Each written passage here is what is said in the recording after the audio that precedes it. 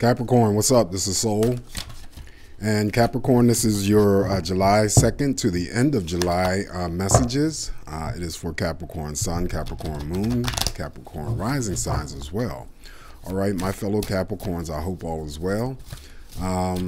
Using the Elora Tarot to deliver your messages and also to complement your messages, I am using the Wisdom of Golden Path Oracle by Toni, Carmine, Serlano.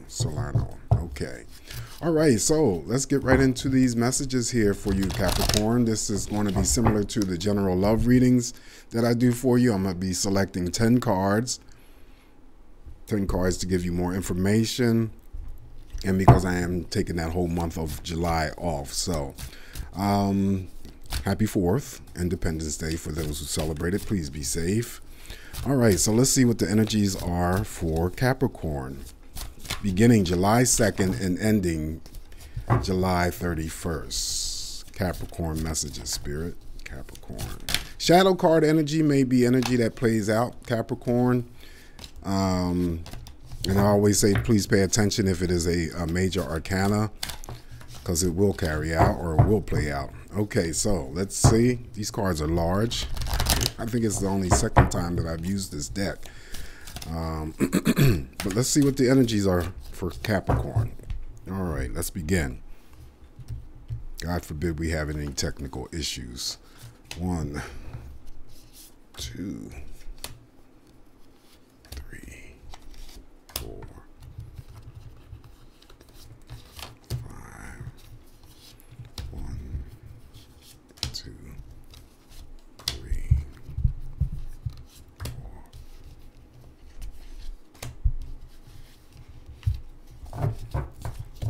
Okay, Capricorn, a shadow card energy for you is related to, okay, it's a major arcana. It's the Hermit. And you know what? This is Virgo. So this is part of your energy. So we have the Hermit here. So it may be that during this time frame, for some Capricorns, you might be doing some deep soul searching, doing some introspection, evaluating something that's close up and personal to you. It could be almost anything, a relationship, a job, your family, anything that this Hermit relates to. The major arcana, the Hermit, is in the upright position, representing Virgo and part of your energies, and Taurus as well. Okay, so we're starting off with the major arcana, the Hermit card. So let's see what the other energies reveal. Okay, so your overall energy, Capricorn, for this time frame, July 2nd to the 31st, is related to the energy of your energy again, Two of Pentacles. Okay, balancing, juggling two things, two situations, could be two jobs, could be just simply balancing your checkbook. Okay, so it's minor, so it's a minor juggling act or balancing act. But whatever that Two of Pentacles means for you in the upright position, Capricorn, this is what I feel. It may have a direct connection to the Hermit and doing some introspection when it comes to your finances. You know, that's what I'm seeing. But whatever the messages are, you know, you have to relate it to your situation. Okay, so Two of Pentacles represents your energy and that energy, again, of the other earth signs. Yeah, I'm doing you, Capricorn, Taurus, and Virgo, male or female.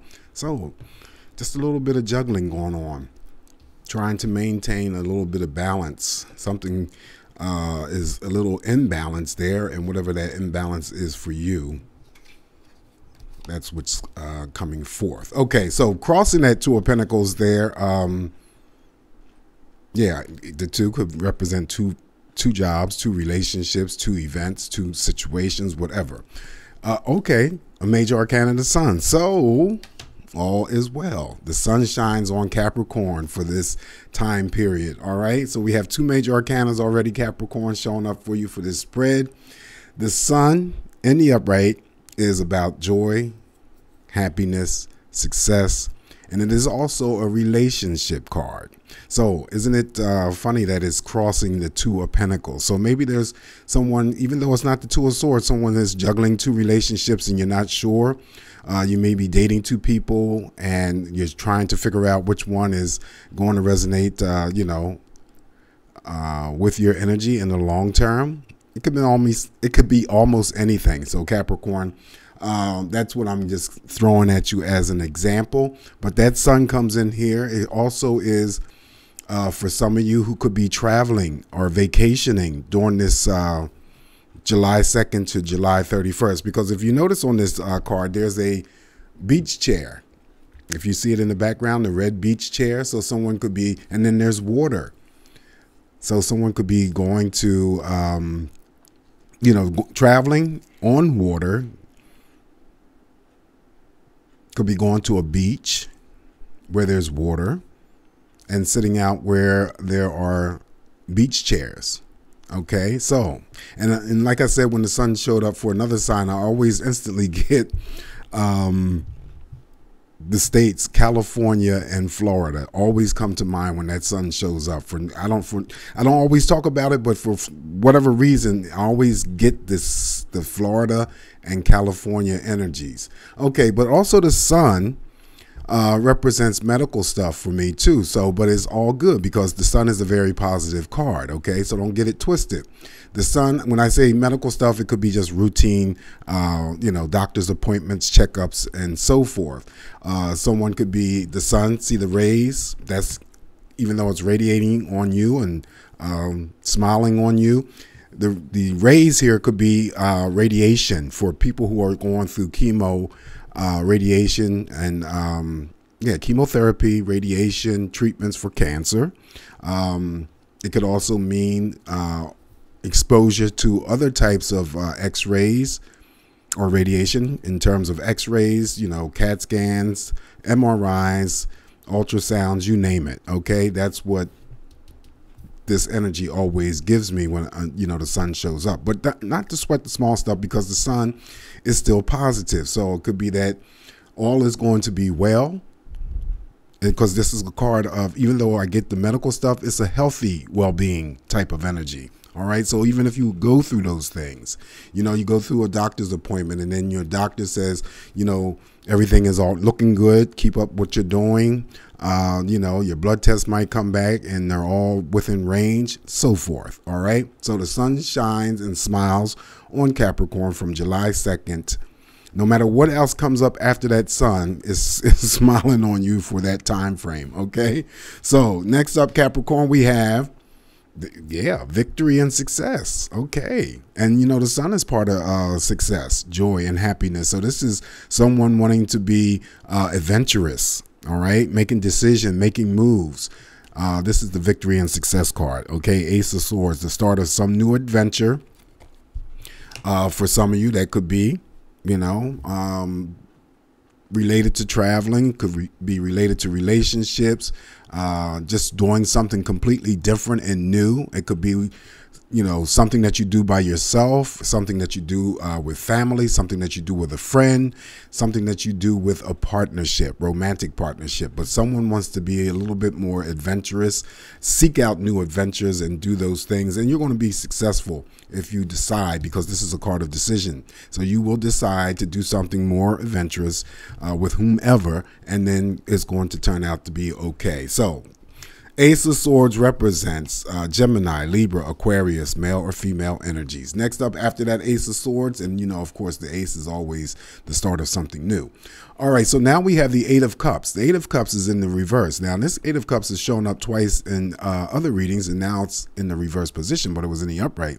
So I don't know if I screwed up the shuffling or whatever, but it's okay, because it's good for you, because the Eight of Cups in the reverse means that there was possibly or potentially some type of disappointment or emotional stuff that you were dealing with.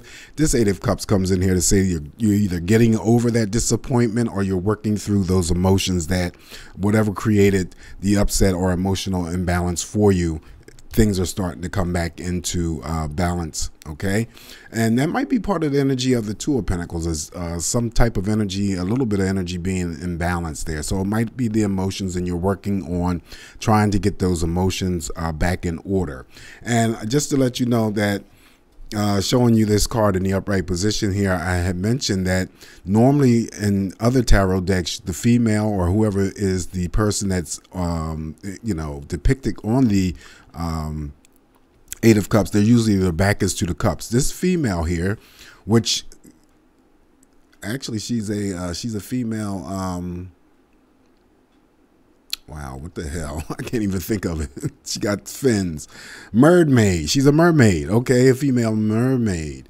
All right, so but she's facing the cups. And so I had just brought up to the attention of the ones who received this card that, you know, whatever it is that they're dealing with, they're willing to face their emotions. Okay, so now, Capricorn, you may have dealt with those emotions and now you're ready to, you know, begin again or start fresh, or you're getting over some sort of emotional letdown or disappointment from the past. Cups represent children, relationships, and it's not always about, when the Eight of Cups shows up here, of walking away. It's just, you know, dealing with a lot of emotional shit that you would rather not deal with. All right.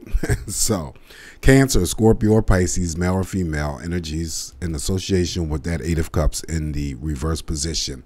Next up is the Major Arcana, Strength. Now, I could never figure out why and you know, by the way, this Elora Tarot is, each card was created by a different artist. This is not just one artist who has created this deck. This is like, I think it was like a group of 80 people that were given an assignment, and they were specifically to design, you know, Major Arcana cards and Minor Arcana cards. And this person here, for whatever reason, and her name is Marilyn Coop.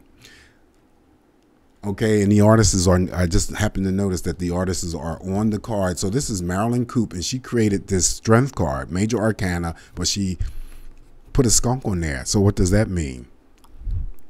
You still have the strength, no matter what. The strength represents encouragement, being courageous, feeling all empowered, and it also has to do with endurance. The Strength card, Strength card represents Leo, the lion, and other fire sign energies, Aries and Sagittarius, male or female. So we're looking good so far with the Hermit card as your shadow card energy. And then we have the Sun. And then we have the Strength card. So feeling courageous, feeling like a daredevil. Still don't understand why. Maybe this is not a skunk. Maybe it might be something else. I have to do some more research on this. But it looks like a skunk to me. All right, so Strength card, Major Arcana. Following that Strength card, Capricorn, now we have your energy, Six of Pentacles, card of generosity. All right, so it's underneath the Two of Pentacles. So that means that if you're juggling and it's in your, you know, relationship to your finances, then you with the Six of Pentacles showing up right underneath that Two of Pentacles, there's some sort of balance that comes back. This is an even number of pentacles, and this is what it means. Not only generosity, but also too, I pick up with the Six of Pentacles in the past, at least, it could be in relationship to receiving some sort of apology, or I'm sorry for some sort of past transgression. Now, that might come in for those who may have been dealing with the Eight of Cups energy that shows up here in the reverse position. Otherwise, this is, you know, you could be the receiver of some sort of generous, you know, offering from someone. And this could also relate to money in terms of, you know, pay raises. This also could represent a job, work, part-time work. It could be part-time work. Also, too, because of the Two of Pentacles, trying to juggle two jobs, all right, to make more money. You can look at it that way. But it's a very favorable card. It's a card of stability, security, and also the Pentacles always give me longevity. Okay, so secure, stable, grounded,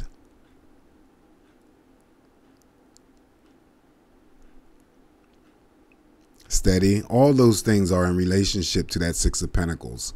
All right, so following the Six of Pentacles, relating to your energy and the other earth energies, Taurus and Virgo, male or female.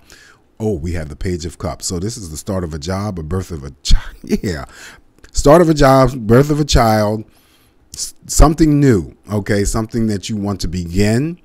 The cups represent relationships. So it could be a friendship. This is a general reading overall. So it could be a new love. It could be a new friendship. It could be a birth of a child, or it could be a start of a new job.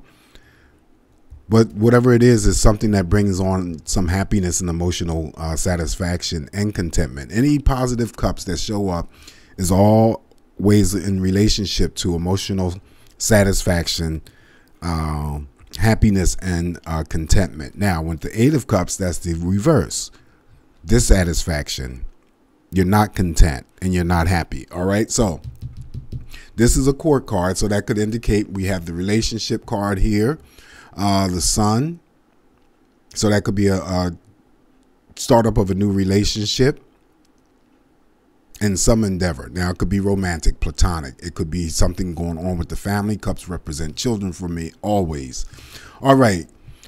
Following the Page of Cups, Cancer, Scorpio, or Pisces, male or female energies. Now, Capricorn, we have the Four of Swords. So, Four of Swords shows up here because it's normally the rest, relaxation, rejuvenation type of energy. All right. You need to take a break. See the female?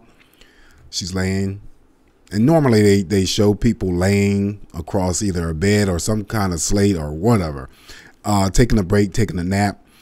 So it could be that following the page, someone could be taking a break from, a baby. Someone could be wanting to take a break from a baby, wanting to take a break for a relationship. And remember, this is only temporary energy. This Four of Swords also is the planning of vacations. Even though we have the Sun here and I see people taking vacations, going to, the beaches or some other sunny remote place where it's very nice and there could be boats, definitely water. So this is still planning vacations or getaways, but it's also a need for you, Capricorn, to personally do something for yourself outside of your relationships, okay? To rebuild your energy and to, just to simply do something for yourself, okay? And this is only temporary disconnection from others. Keep that in mind. The swords still represent conflict, but this is a minor card of conflicting energy. So this is where I'm saying normally the card comes in for people to take a break from a situation. It could be, because it mirrors the Six of Pentacles. Somebody needs to take a break from their work because they're working too hard, okay? Or you're due for an upcoming vacation. Four of Swords comes in and you're planning a future trip or a getaway, all right? So Gemini, Libra, Aquarius, male or female, represents that Four of Swords, Capricorn. Next up is the Queen of Pentacles. Okay, so we got the Queen of Pentacles here. So this definitely would be an indication of an older, possibly earth sign connecting with. This also could represent a mother who gives birth to a child and she's a Capricorn, but it also could be a a female, male, because the Queen could represent male or female energies, where the Queen of Pentacles is older, and then he or she connects with someone younger when it comes to a romantic situation. The Queen mirrors that Page of Cups, okay? So, but otherwise, the Queen is still part of the energy of the generosity of the Six of Pentacles, and it's more generosity.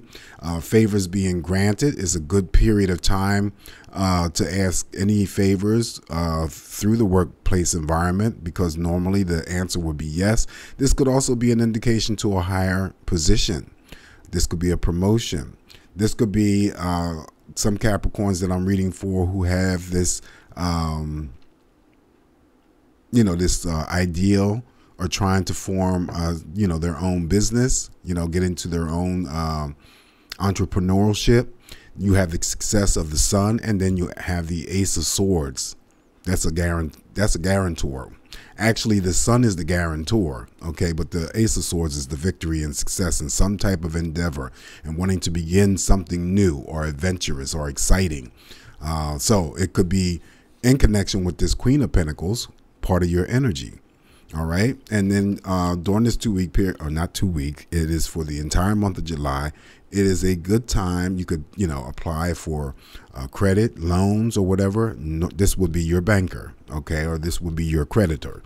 And normally the answer would be favorable, okay? We have the power. We have the courage of the strength card, okay? This is looking pretty good. I like this reading for you, Capricorn. I really do. All right, so your energy, and again, the energy of the other earth signs, Taurus and Virgo. Queen of Pentacles, feeling, and again, this Queen of Pentacles is just like that Six of Pentacles, but even stronger because it's even more groundedness, more security, more stability.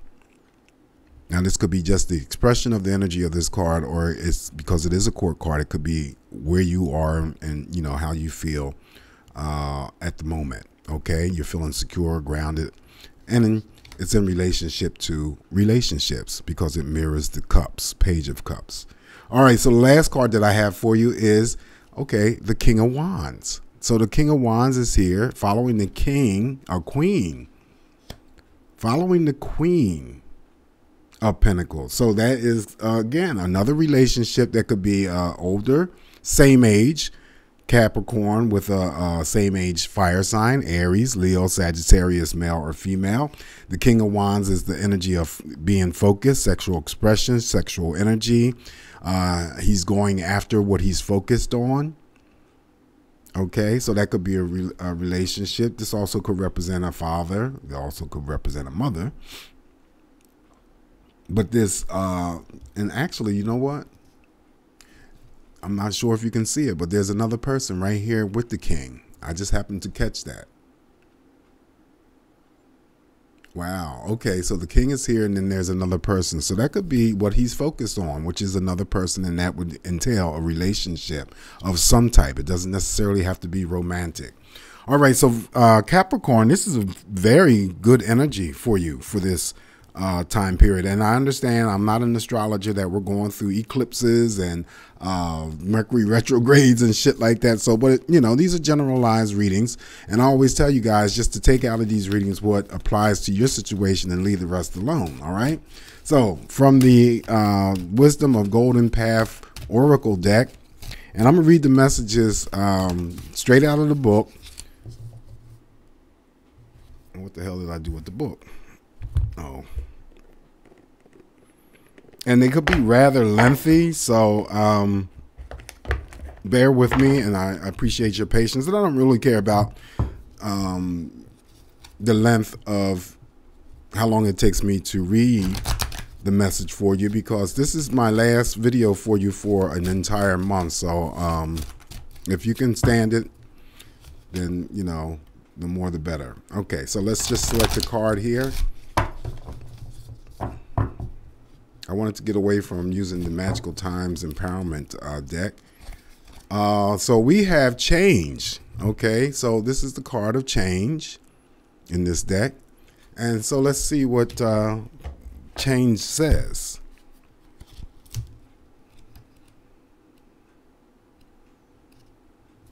Okay, so the lady pictured on this card looks threatening, but in actual fact, she is not. She holds a dagger in her hand, is ready to sever her emotional ties with an outmoded way of thinking or pattern that no longer serves her. Freeing herself from these negative ties clears the way for a positive new beginning.